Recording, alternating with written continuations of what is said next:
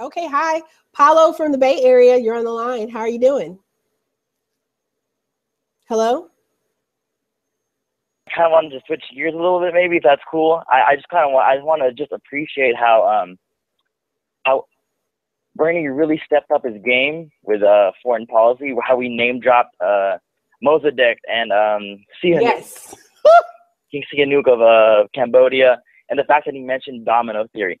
These are things that I don't think many Americans might have learned about them superficially in school, but I'm just so impressed with that, with how he just casually kind of name dropped it, where he just casually name dropped it. Now I was impressed with that. He really slayed that his foreign policy. Like he stepped it up way more than He did. than his last He did. Debate. Definitely.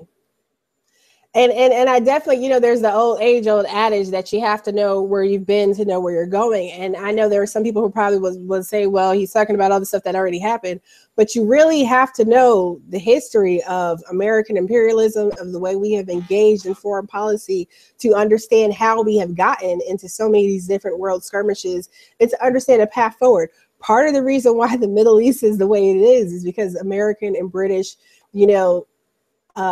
interference in that region. Part of the reason why Central Africa is the way it is because of Western European and American interference. So I definitely, referencing Cambodia, the way he came down on Kissinger, again, everybody, if you haven't heard of Kissinger, you don't really understand the reference, Google it. Interesting note, interesting factoid, as my daughter would say from one of her little shows.